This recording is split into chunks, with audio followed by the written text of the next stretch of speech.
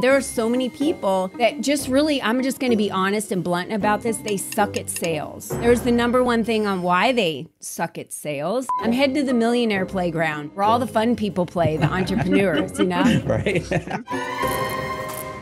Welcome to another episode of the Big Picture Business Podcast. Thank you so much for being here with us today. We have another amazing special guest. I can't wait for you to meet her. Colleen Biggs is here. Hi, Colleen. Hi, Dominica. How are you? So good. How are you? I'm great. Rory, so good to be here. Yeah, awesome. We're so glad to have you. Super excited about the conversation we're going to have today because we're going to be talking about attracting your best client. This is something that we drive it home that like you need to know who you're talking to with your audience. Really just timely. It's really important, especially in today's market online. If you're marketing, building your business, reaching the right people. So we're going to go into that. Super excited about it. Let's learn a little bit about you, Colleen. Yes. Before we jump in with all these questions, you guys got to get ready for this. Colleen Biggs is an award-winning pioneer who empowers women to take the bold steps to lead up.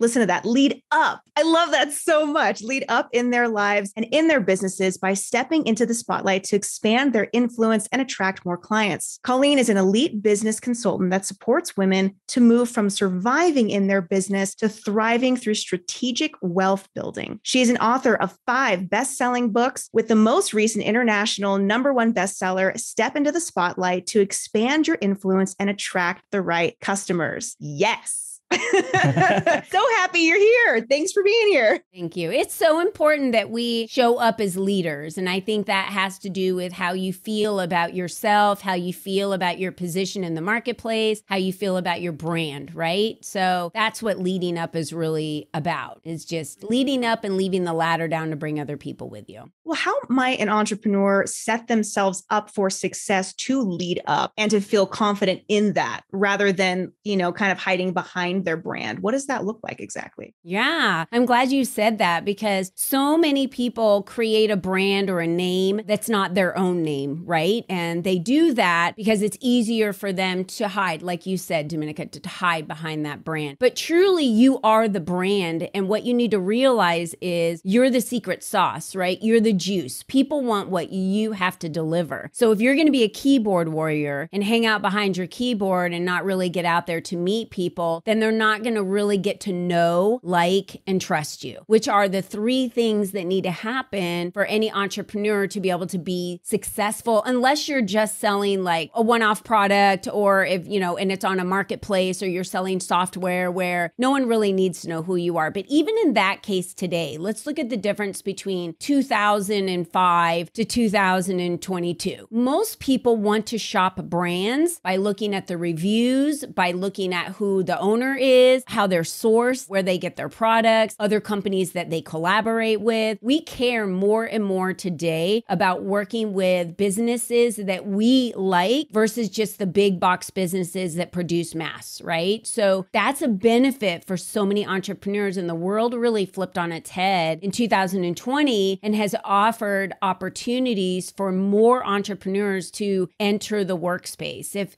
any of you have read Think and Grow Rich, right? Napoleon Hill talks about it starting with a desire. You have to have a desire and a thought. Any thought that we can think of, we can create a business out of. And out of doing this for 22 years and launching over 340 businesses, I can tell you that anyone who comes to me, they usually have a story of something that's happened in their life, whether a child had cancer and then that child went through a fierce battle with in and out of the hospital, and that caused issues with them getting their ports put back in. So that mom decided to work on a new way for ports to be able to be brought in for pediatric care. And being in the hospital all the time, there's never good food to eat. So I personally know a mom that has built a nonprofit company, that's about $10 million a year and providing clothing for, pediatric care for cancer, providing families the food, decorating the rooms when the children have to get their infusions, and coming out with a new port so that whether you've been trained or not in the emergency room or on the pediatric ward, you can insert them, right? So our lives have changed and businesses are created based on experiences that we have. We need to think about those experiences and our wisdom and our skill sets and what has happened to us in the past that gives us the credibility to teach and stand out in the market in the areas that we want to stand out in. So let me ask you then, what is your story that led up to you becoming a coach? Since, it's so important, we want to understand what that looked like for you. Maybe you can take us on that journey a little bit. Yeah. So, I never realized this, but from a child, I worked with someone to go way, way, way back to figure out all, ask those questions for me to dig deep. And so I did the work, and I have been building community, putting together my baby dolls and my little stuffed animals on my bed. And I always had community of my parents used to always get so pissed off because I would have so many stuffed animals and things in my room. I always wanted to have people around me, right? I always had a lot of friends and community around me. I would sing in my little plastic microphone to them, in my bedroom. I loved, doing those things alone. I felt like I was creating this community in my bedroom. So as I got older, I would create community and family, create community in my religion, through my church. There was always just a difference of when I would arrive to when I would leave, if I moved or something like that. I would get all these outreaches of because of you, you're the reason that I, came back into the family and started participating again. You're the reason that I would go to church every week because I wanted to see you. And the youth would reach out to me and say that I had made such a difference with them in their lives. So I knew that community building was a big thing for me. I was lucky enough to be thrown into the coaching arena as part of corporate America. This wasn't even something, Rory, that I had planned. How I was different and how I honed my skills was the personalization that I brought to the table. I believe that everyone is important and that we need to get into the map of the other person's world first and not try and fit them into our mold of what we think they should be doing or how they should be doing it. When you realize how different each person is and that they each bring so many skills, wisdom, experience to the table, you need to leverage that when someone is launching a business, when someone is accelerating a business or scaling a business or producing a service or a product. So when we can tap into what it is about that person and what their skill sets are that are so awesome, I can help guide them on the areas that they really need to be focusing on in their business and other things that they need to be delegating out. When you become an entrepreneur, you kind of wear like every hat to start. Right. There are so many people that just really, I'm just going to be honest and blunt about this, they suck at sales. They suck at sales. But there's the number one thing on why they suck at sales, which is the lack of confidence that they have in the clarity of what they stand for, what their product or service is, and who they are. And I think that's probably an important point. I went through a long, 3 decades in corporate America, knowing who I was underneath, but allowing the labels of what everybody else told me I was to stick. And it hurt really bad. And I had to learn the hard way, really feeling beaten down, even though I was a very high executive when I left corporate America and finally said, kiss this goodbye, dropping out, I'm out of this place. I'm heading to the millionaire playground where all the fun people play, the entrepreneurs, Right. I told my husband, because he's been an entrepreneur like 8 years before me, I said, why the hell did you not, I hope this isn't a family show, I'm sorry. Why didn't you tell me all those years ago how much money I could make out here? And you kept me in this corporate, you just really don't know what's on the other side when you're in this little corporate bubble. And I was so mad at him for the longest time. He's like, I just didn't realize that you'd come out here and, kill it and be so successful.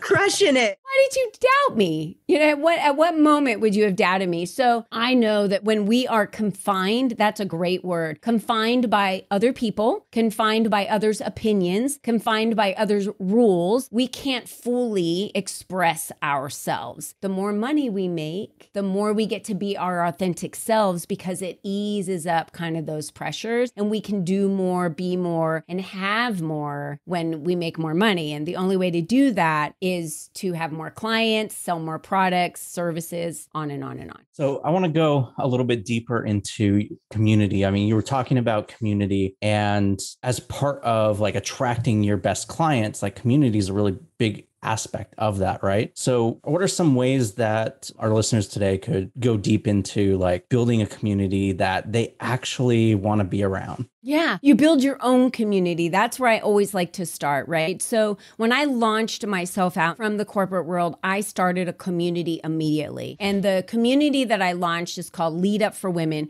I ran that community for 4 years. That community was upwards of 14,000 women in the last, 4 years. And I did it all by the connections I had made in, several years before that, the nurturing of relationships, the truly caring about other people. I'm going to talk to your listeners to say, don't be so fast to just meet someone, do a transaction with them, and move on to the next person. There's something to be said about cultivating a relationship with someone and spending that time and taking your time to get to know them. You want to like them, you want to trust them. And one of the best ways I have found to do that is to get people around me. Creating a community, I can invite them into a community. I even work with all my clients on creating community within their own brands, whether they're a pharmacist, whether they're a real estate agent, whether they're a franchise service consultant or a coach. It doesn't matter what business you have. You create community. A chiropractor creates a community of the people that they serve, and they can bring them in on a regular basis to educate them, to have an open house. They can invite friends in. When you have a community, people are less likely to leave because that community of the other people that are there brings so much more value. It's leveraging your time too and the value that you offer, because now you're bringing all the other members and all the other people in your community to the other person. And then they never want to leave that, right? Or they almost feel loyalty to it. So even if a chiropractor down the street opens, they're a better price and they're all flashy, right? They're going to stay with you because of how comfortable they feel in the community, the value they get from the other people that are there, and how much you spend the time to cultivate the relationship with. So I think that's an important piece that we need to remember. Creating the community is simple. You could do it from starting a Facebook group, from starting a meetup. One of my favorite ones is Meetup because they offer communities to you based on your likes of things that you want to participate in. So it's a good way to be seen by so many individuals that right now may not ever be able to see you, that are in a different state, but they have an interest that you have. And so that's a good way to connect people. Then I bring them into fun networking events that I do. These are free, y'all. This isn't something that takes a lot of time or money. You just throw out an event that you're doing, a networking event. You show up. I play music because that's my jam. And I dance around a little bit in the very beginning for like 5 minutes before we start. And everyone just kind of releases all that, stuffiness of business. And we get down to it. And then we just get to know each other. We spin wheels and do giveaways. And I ask anyone, hey, do you want to do a giveaway at the next? That's a great way to get your brand and your name out there, is to give something away. Women love to win stuff. And I mainly circle myself with women. So we do giveaways, then we do networking. We don't even meet in person right now because so many different states and countries are still locked down. So I never really started my communities local. I started them nationally, and then we went international during the pandemic. So starting a meetup, starting a Facebook group, doing a networking, bringing people together. Just find a way to bring people together to meet each other, whether it be a mastermind and you guys can talk about things in your business that you're struggling with. Whatever it is, start somewhere, but you have to start. And Rory, so many people get into the ready, aim, ready, aim, ready, aim. They're just aiming for like a year trying to get their business going. Drives me insane. I always say, just freaking fire. Ready, fire, and then aim later. Get out there, make some money, because the more that you're in action and moving forward and doing things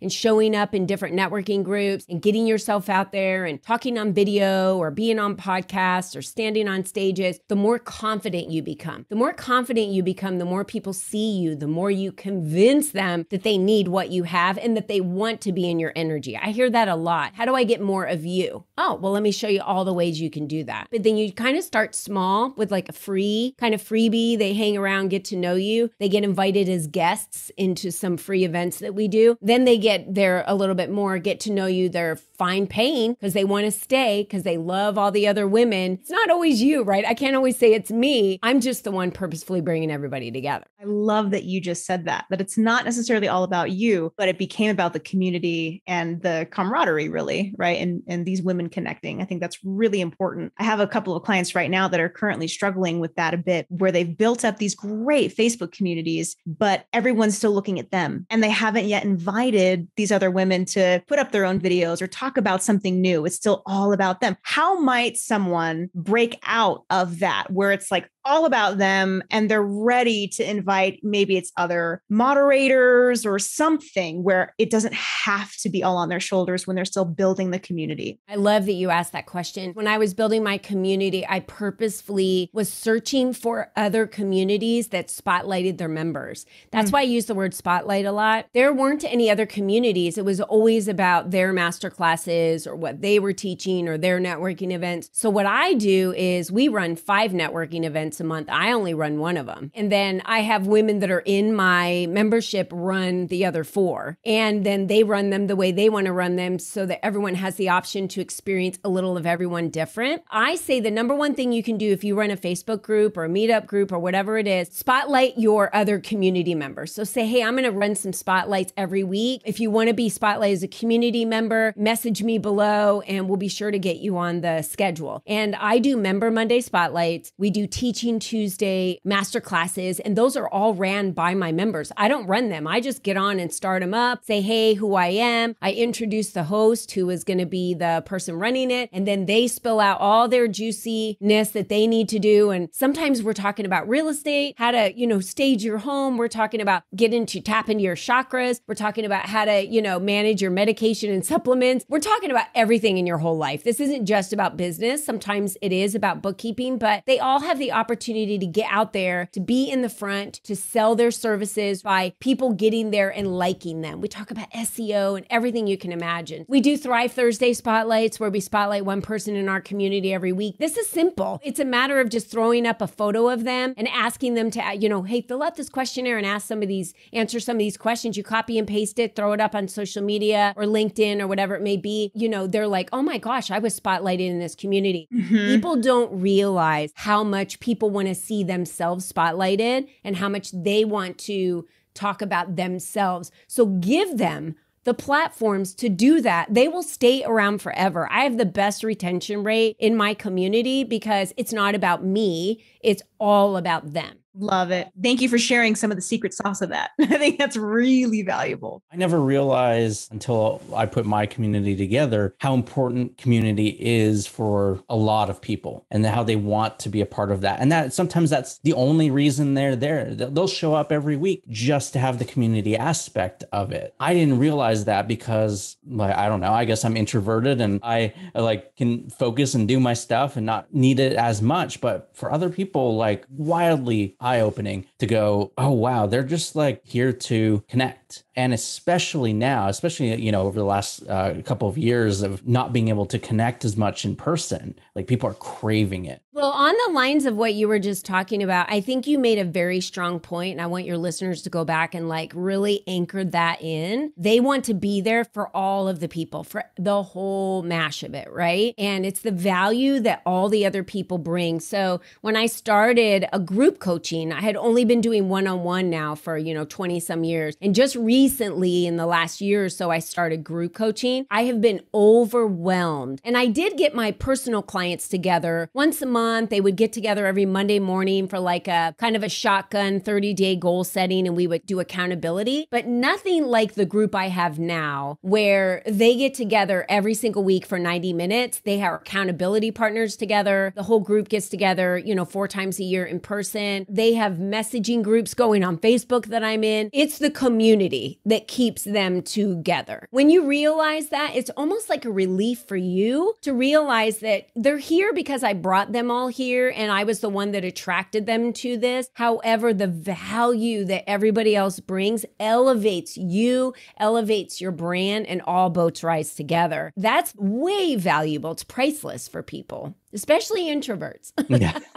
Seriously, they need a safe space to be able to open up sometimes. especially in front of a lot of people, like being vulnerable. Very hard for introverts to do that because they don't want to necessarily just be like, yeah. What I wanted to ask you, it's more the opposite side of things because we're talking about all the great aspects of community, but as community leaders, one of the things that I have struggled with is the emotional side of what other people in the community are going through. I mean, we've had people have strokes and have cancer and things like that. How do you deal with that emotional aspect for yourself?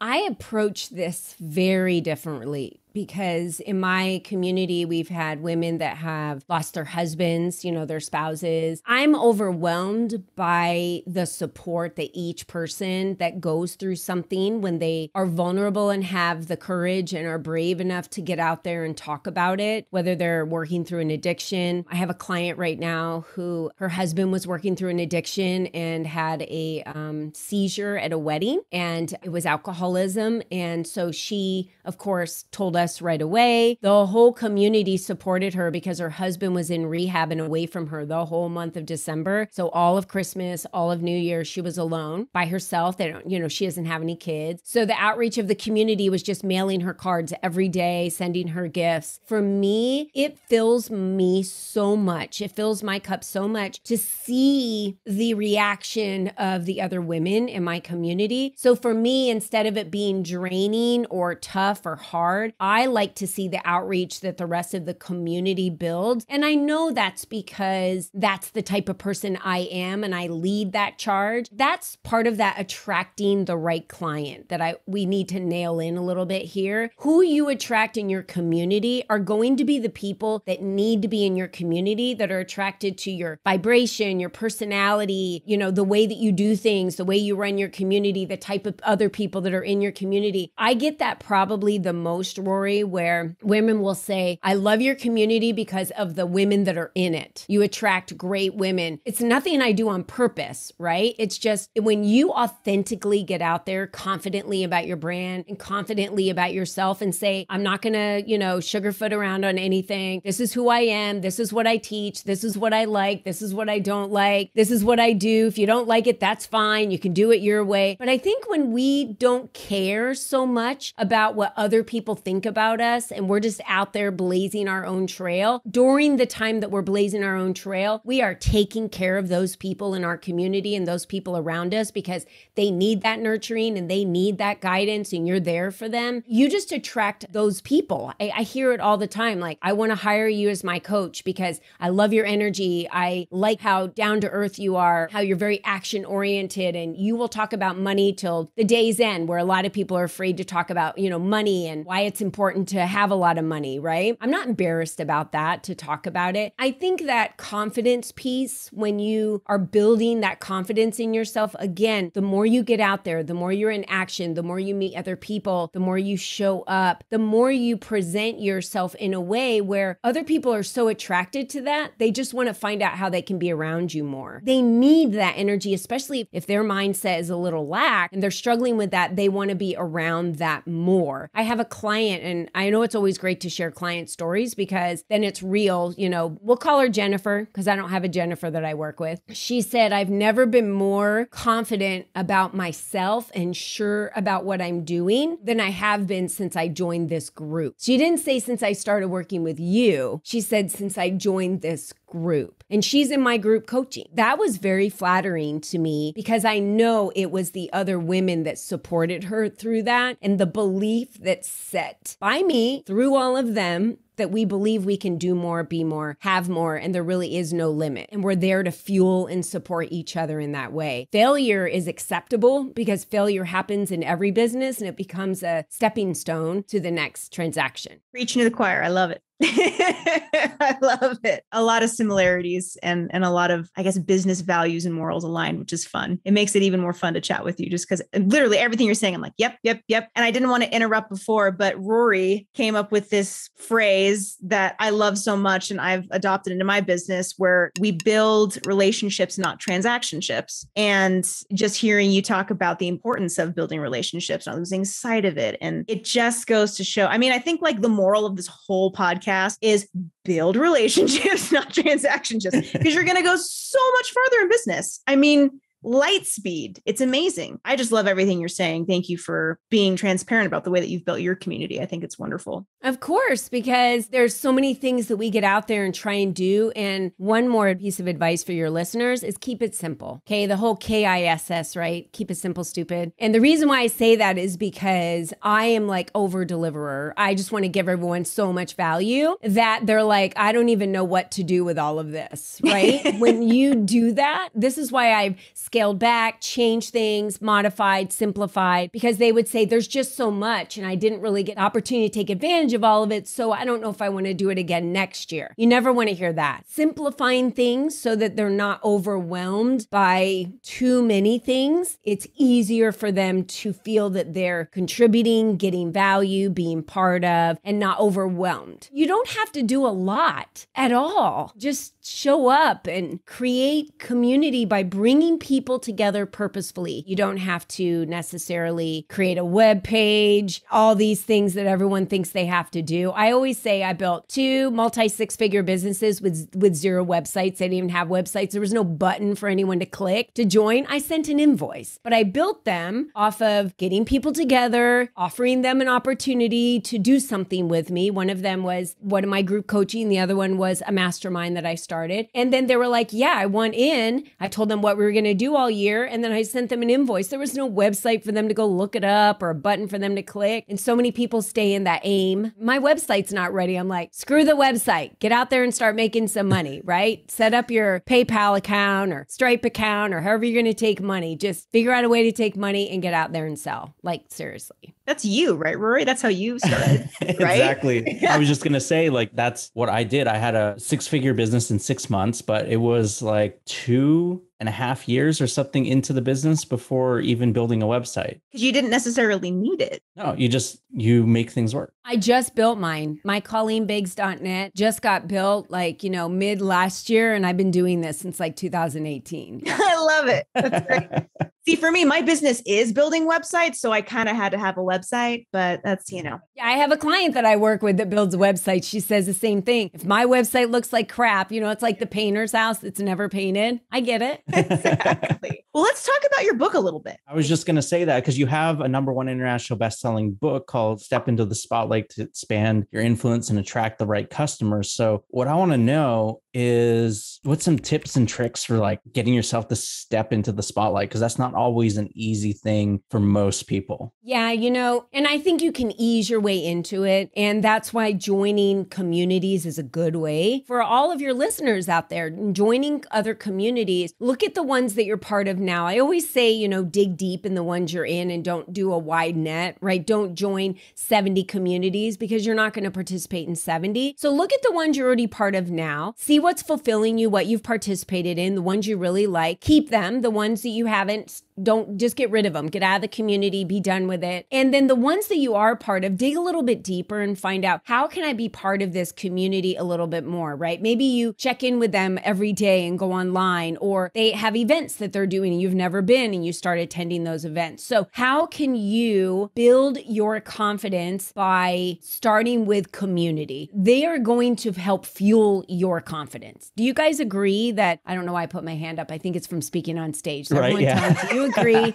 Do you agree that when you're in a community, you feel more confident being around other people that are communicating with you, having conversations with you? If you have a chance to speak, they might put something in the chat, say, oh yeah, I totally agree with you. That's wonderful. It's great advice. We all need to feel that as a human. And it's so funny because I don't listen to what other people say, but we all need to feel that acceptance and love and appreciation and respect from other people. So get yourself in communities that do that, right? So start there. The second thing is, if you're not already working with a mentor or a coach or someone that can guide you step by step on how to get out there, I love networking. I'm an extrovert, right? I'm opposite of Rory. I love networking and getting out there. I create happy hours for people. I create gatherings for people. Not a lot of people like to do that, especially in person. Even if you go to a networking event that's online, which is very easy to do right now, I say start with that.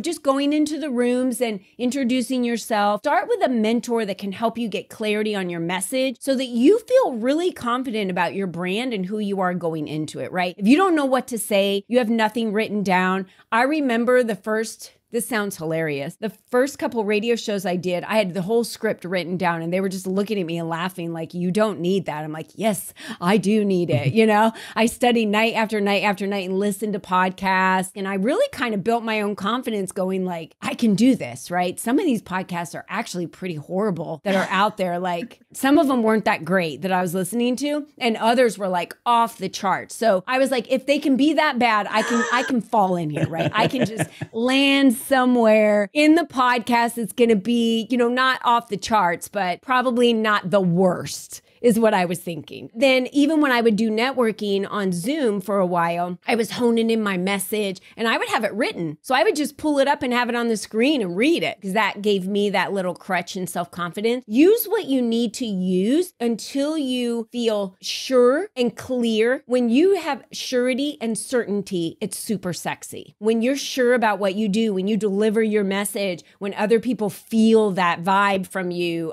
you have a different energy. They want to hear what you have to say. So my trick, if we're talking about networking, is the second I get in a room, I'm the first one to speak, which is exactly what my mentor told me not to do. I'm not kidding. He was like, be the last to speak. But in networking, I'm the first one that says, hey, Janine. Hey, Dominica. Hey, Rory. Hi, guys. How are you doing today? Everyone's like, oh, hey. Hi. Oh, Colleen, nice to meet you. Okay, so we've got 7 of us here. What did they say? We had like 15 minutes. So someone have a time? Someone want to keep time? And they're like, oh, I'll keep time. And then before you know it, I'm like, okay, Dominica, why don't you go first? When you're done, why don't you nominate the next person? Now that builds camaraderie because Dominica's like, I nominate Rory, and Rory's like, oh, I knew you were going to pick me. And then Rory gets to go next, and then he nominates the next person, and I pull up the caboose because now I've listened to everyone talk about what they do and who they are. I make my message very much bringing all of them together about what I do and how I can support them in the community that I offer and why I do it.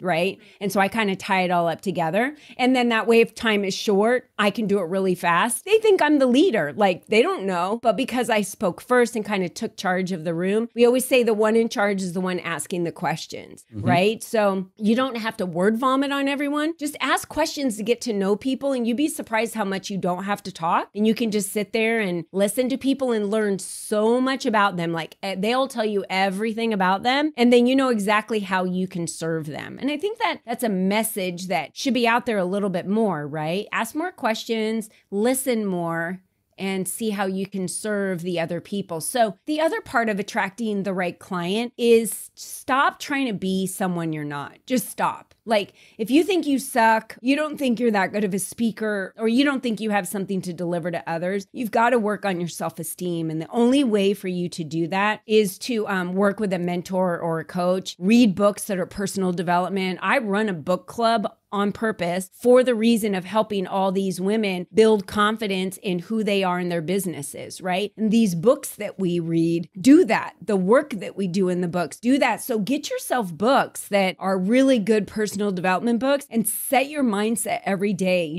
read intentions, look at yourself every day in the mirror and tell yourself you love yourself. Most people don't even do those little tiny itty bitty steps, but this will build your self-confidence. Get rid of people that are naysayers, poo-pooers, and people that are negative in your life. Just get rid of them because you're going to outgrow them or you're going to stay stuck with them. Move on. Only surround yourself with people that fuel your success, fuel you as a person that you feel comfortable with, because that's how success will happen. But you got to be yourself all the time. And that's like your secret sauce all the time when you're out there, just being you. And then you show up consistently through your brand like that, your wording and your content like that, your videos are like that. I just think being yourself, you become relatable to other people, and that's the ones that you attract. I want to add on one thing to what you're saying about, introverts and extroverts, because a lot of times people see me on video and on stage and things like that, where they're like, well, how can you be an introvert and be doing these things? And really being introverted and extroverted is not all about whether or not you can get up in front of an audience. Both sides can have issues with that. Introverted and extroverted means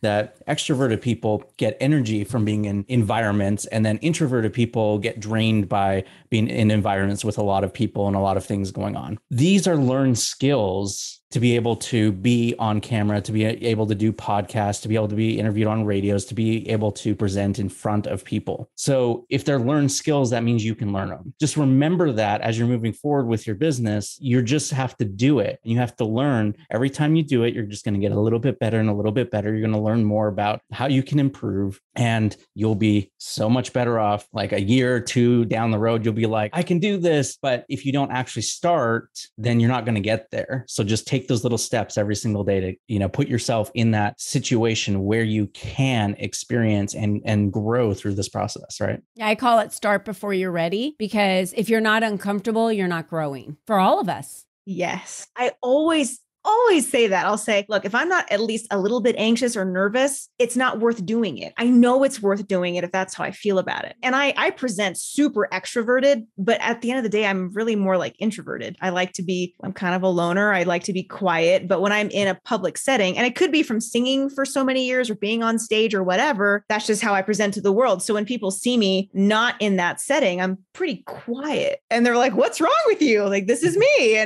this is just how it is. After a while, when we were doing music, I did a small tour on a Christian music circuit for a little while, and it stopped becoming fulfilling doing that kind of touring. And so I was like, well, it's time for me to switch gears a little bit here, because I'm not getting a little bit of anxious, a little bit of nervousness. And so I shifted everything and was for the better to, fulfillment and better purpose and all that. Right. So if you're in that position, if you're listening to this and you're like, well, I don't know how to be extroverted, or maybe I'm too introverted. Rory, I love what you said, that they're learned skills and you don't have to be one or the other. It's okay. If you present one way, you don't have to be like that all the time. You'll burn out. I've been there. You don't have to do it all the time. Well, Colleen, you actually mentioned to us that you have a gift, a giveaway. It's a lunch and learn for our listeners. Is that true? Yes. I think one of the best ways for people to cultivate relationships, to get to know other people,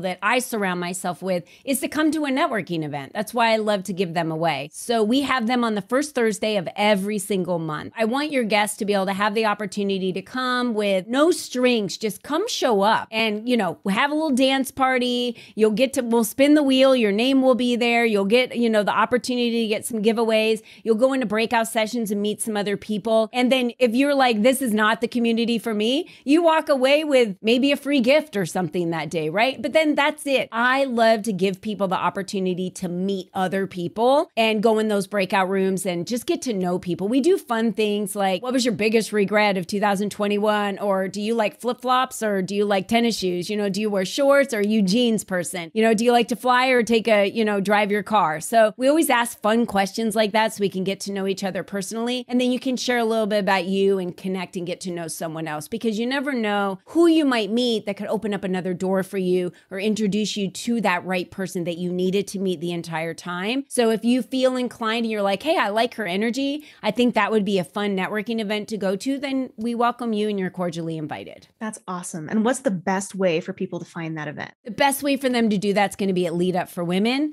and they can go on there and they can book that event, or they can also go to ColleenBiggs.net. That's the other way for them to find the events that we have out there. Wonderful. And we will make sure to have those links in the show notes as well. This has been awesome. I've really, really enjoyed chatting with you. Thank you so much for taking the time. And I know that you primarily work with women. Is there, our listeners are hearing this, you're like, I want to work with her directly. Are you currently offering that one-on-one coaching, or are there spots available in the group coaching? Yeah, there are. I have limited spots available because I do like to keep very intimate groups. It's very important to me because they bond so quickly. ColleenBiggs.net is where you can find more about me, the opportunities for me to come inspire groups, for me to work one-on-one with you. I do work with men. How I work with men is more in like a goal-setting atmosphere called the Inner Circle with Colleen. So I do work with men and women in that circle. And that's where we go through blueprints of setting your goals and working through blockers and accelerators and the things that can get in your way